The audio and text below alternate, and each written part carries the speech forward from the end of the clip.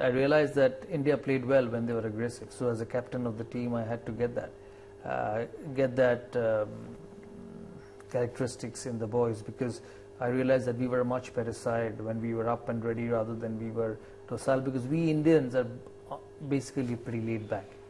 We are laid back people. We enjoy our leisure time. We enjoy sitting and chatting with a cup of tea, and it's the same everywhere. So I needed to put that away and get out of the comfort zone, and I had to do that myself to get my team going, and I was desperate to win. I played cricket to win. I don't believe in that phrase in sport where they say that it's about participation and not just about winning all the time. And I never believed in that. I believe that you played to win, you competed to win, and just came out of fierce competitiveness.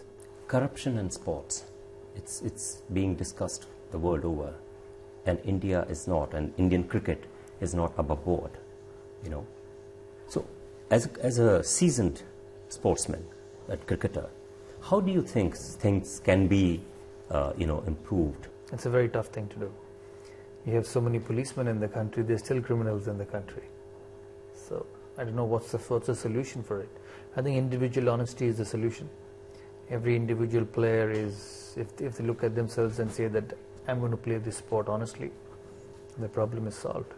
But one must also remember, I know we criticize Indian cricket a lot when we hear about this match fixing and corruption.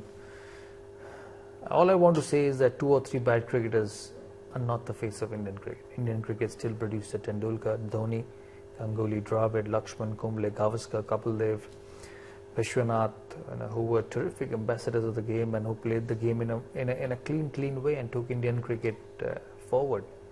This is also a very important question. What is your legacy as a cricketer in your own opinion?